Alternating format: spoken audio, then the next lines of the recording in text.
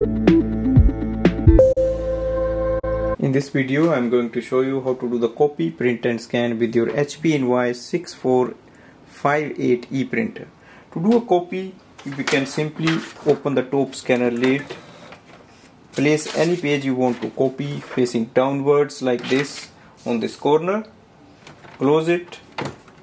Now go to the main screen, and on the screen you should be able to see all the icons showing up.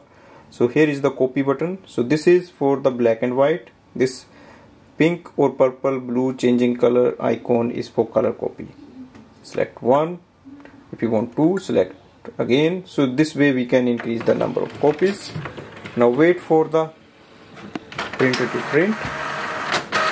Output tray is here. So once we finish the copy, I'm going to show you how to do the printing and scanning. The next thing is to print any document we want to. For example, I have a document in the HP Smart app.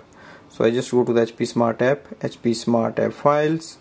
I'll select the document, click on the print button, select your printer and click print icon. So this will send a command for the printer to print.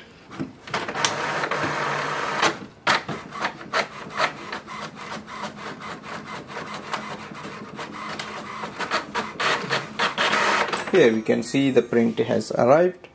Next thing is to do the scanning. For the scanning we have to simply go back, open the HP Smart app. Now make sure your printer is added here, and you can see your printer here. Go down and click on the scan icon here or here.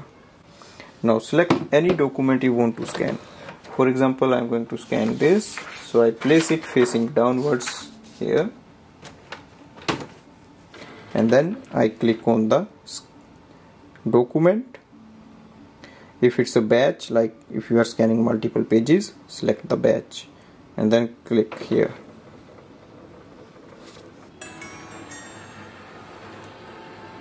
The scan has arrived. We can select the area, like full area, click on the next, and we can save it or share it from here.